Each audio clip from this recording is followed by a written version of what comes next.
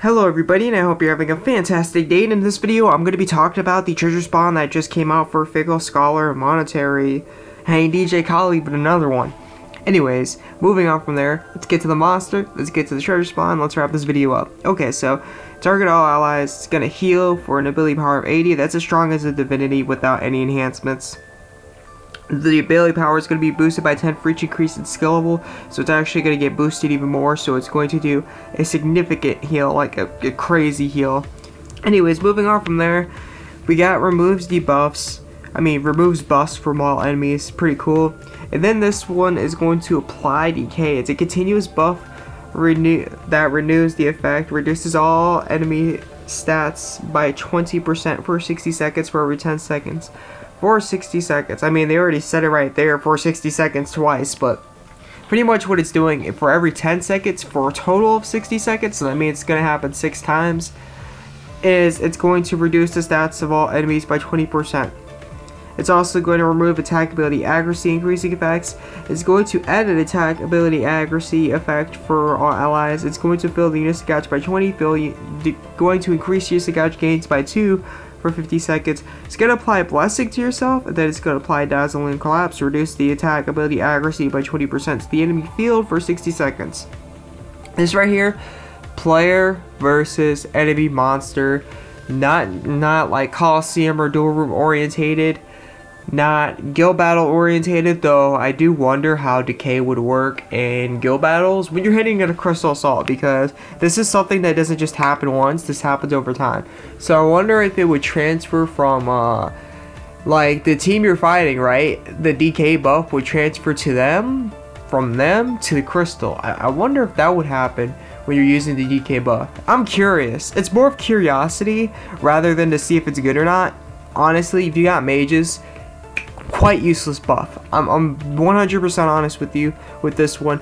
Quite useless buff, and I literally don't over exaggerate that or anything. It's quite a useless buff for guild battle, if that's the case. Even if that isn't the case, usually all you really need is like a Michaela or a Magnus over here, and you're good to go. You don't need a defensive debuff, though you can get it through regular effects, especially if you got, again, mages on your team. Then it should be quite easy to get that alone, and you really don't even need that, to be fairly honest, to really pop off and do lots of damage. Anyways, moving on from there, that's really all I gotta say about the monster, except if you want her for perhaps the looks, or because she does look pretty cool, I'm not gonna lie, or the prestige that she has to offer in the new event, From Cradle to Vengeance. You can get that, but that's literally the only purpose in even getting her in the first place. So yeah. And she has abilities besides decay, that the only thing that's special about her is the continuous buff. Like, you got monsters that can just straight up like reduce all stats by, you still got Romeo's a 33 cost, reduce all stats by 60%, increase all stats of all enemies by 60%. Sure, it's going to be for a little less longer, but you pretty much get the effect that you need to really pop off and do crazy amounts. Usage gauge gains is around, stuff like that. This monster is nothing special. You get some of these abilities out for 33s, other 34s, other 35s, and 36s, and 37s as well. So this monster is not a needed monster. This isn't a meta. This isn't a must-have. Not even close. So that's literally it for Moriarty. I think that's the name. Hope I spelled it right. Anyways, let's move on from there. Again, no rates up within the treasure spawn, so it's gonna be one of those spawns where you gotta get through the jackpot, which is unlikely, or you have to get it through metal exchange. Double chance will activate. It activates after first time half off and after every jackpot you get, which allows you to choose 2 chests instead of 1 that you regularly get to choose. 50 to 200 medals each time you spawn, 6 chests, and it's one of those ones where you get the summoning scroll. So cool that it actually offers monsters in here. And then the summoning scroll, what the summoning scroll allows you to do is it allows you to choose the stats of the monster. So if you get a jackpot, you're guaranteed, and yes, they still haven't changed this list for some odd reason, 33 cost or higher monsters.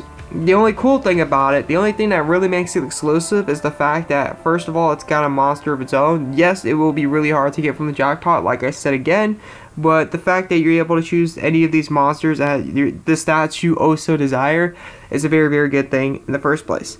Droplets of the Awakening Orbs. You got 1,400 treasure medals in total from the chest. You got select weapon and select defense gear guaranteed as well, so that's not bad also. I like the selection they have in this one. It's a lot better of what they're doing personally.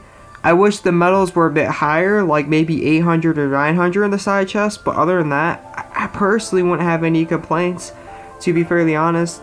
Besides, the low cost guaranteed again. We got 34 cost weapons that are the lowest, and 35 cost armors. Not bad whatsoever. A lot of this stuff though has like abilities, like these right here have abilities that are more useful towards guild battles. And then these, oh well, these also, and then these are elemental right here. These are just kind of like gear score right here. This is also kind of like gear score. So yeah, let's get to the medal exchange and see what they got in there. This is the first time actually checking the spawns. Sometimes I actually check these spawns before I even get into them. I did not see Lyriel, so that's very interesting.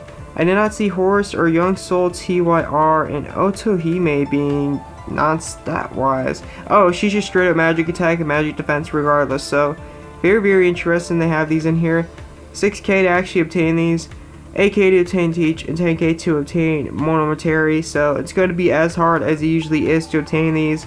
I wouldn't go for any of this old stuff, except maybe for like the Lance. I know the Lance has a pretty good ability. I mean, being granted, to be fairly honest, there are other abilities for the Lance, like from Lances for the Lancer out there, that are out there, especially considering this one right here is a better break one than the one I was just showing you.